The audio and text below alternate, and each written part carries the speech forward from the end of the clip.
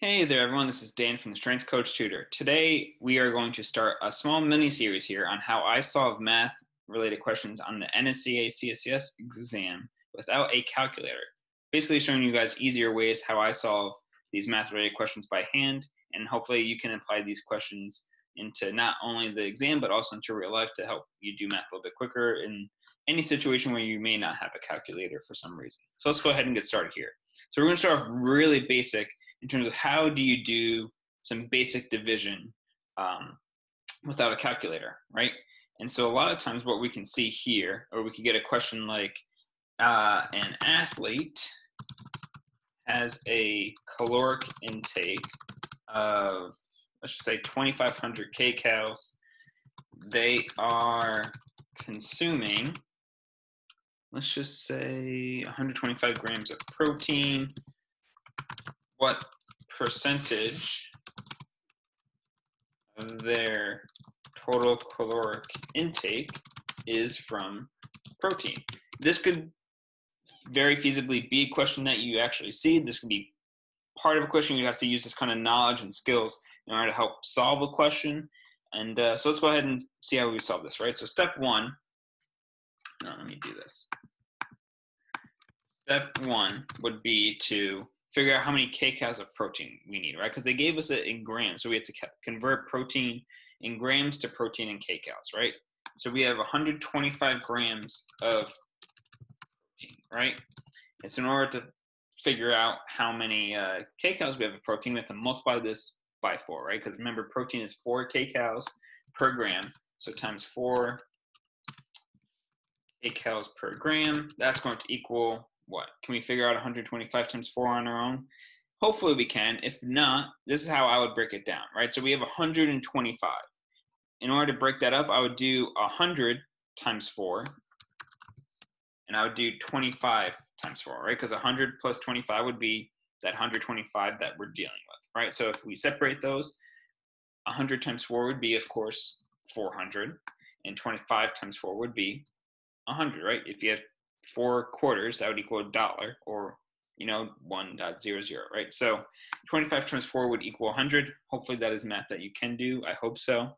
And so then your next step, you would have to add this 100 to the 400, and that would give us 500 kcals.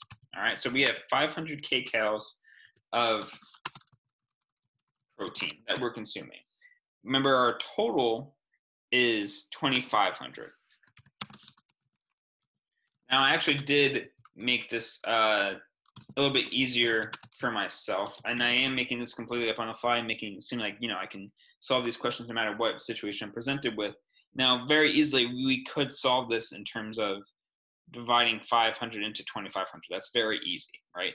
That would be, what? 5 times 5 is 25. 2,500 divided by 500 would be 5, right? Or, I want to say, it would be 20%. It would be 1/5. Right? Be 1/5. And so another way how I could show you how to do this is what I call the 10% rule. So step 2 is what I call the 10% rule. And so I use the 10% rule whenever I'm going to do any form of division.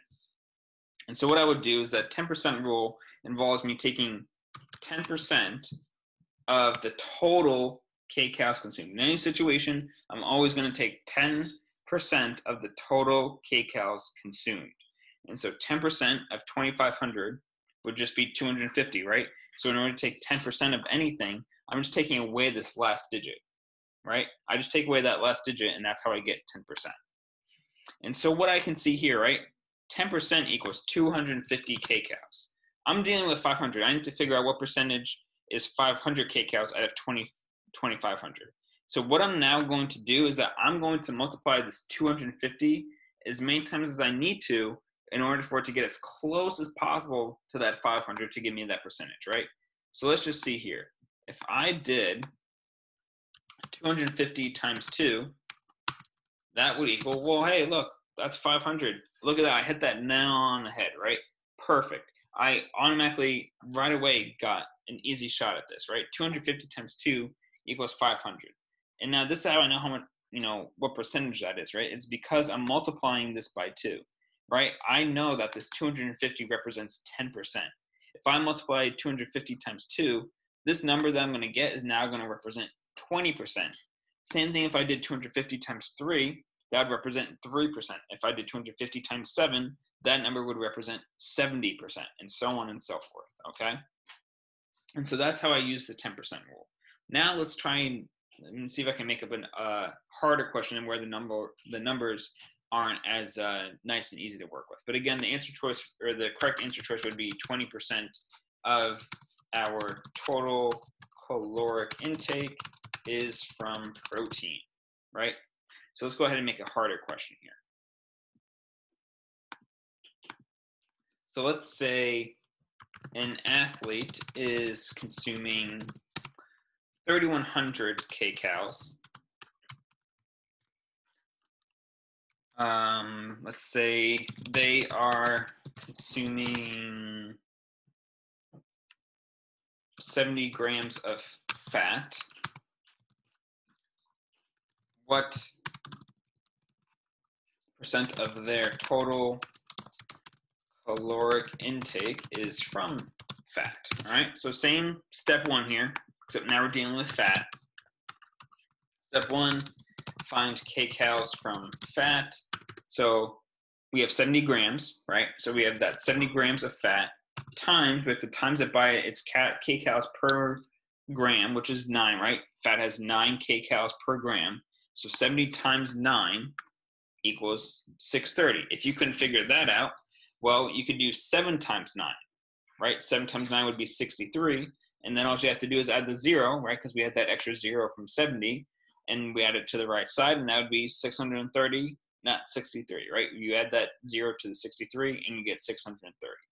So this is 630 kcals from fat, right? And now, so step 2, we have to figure out what percent of 630 is into 3,100, right? So we're going to have to divide.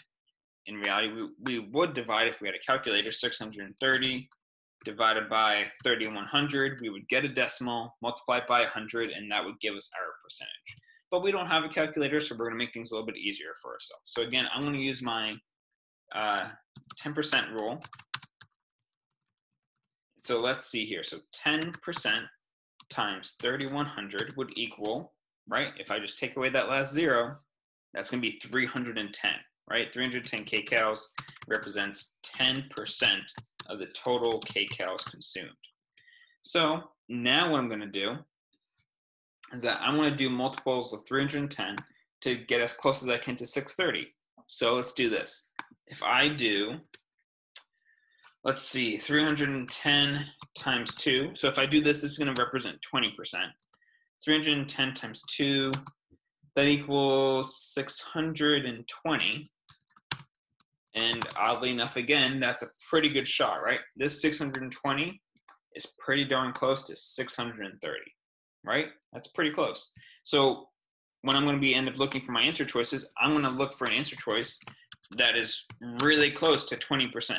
Now, keep in mind though, right, this 620 represents 20%, but we're looking for 630.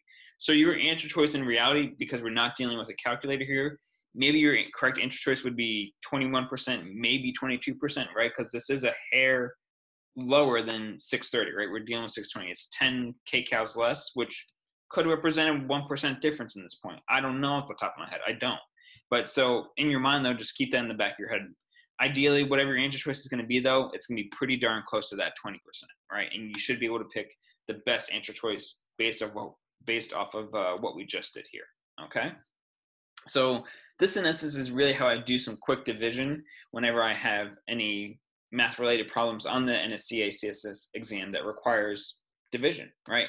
And I don't know how to divide on paper. You probably don't know how to divide on paper, and that's totally okay because I know how to multiply and add, and that's what we're sticking to here, right? This is what we're doing here. We're doing simple addition and multiplication to make our lives easier, spend less time on these questions, and also to just be able to do this math a little bit quicker in our own heads too when it comes to the real world if we have to do math on the fly and we don't have the ability to whip out our phone or a calculator or whatever it may be, right? So, and math is never a bad skill to have, right? Being able to do this is never a bad skill to have.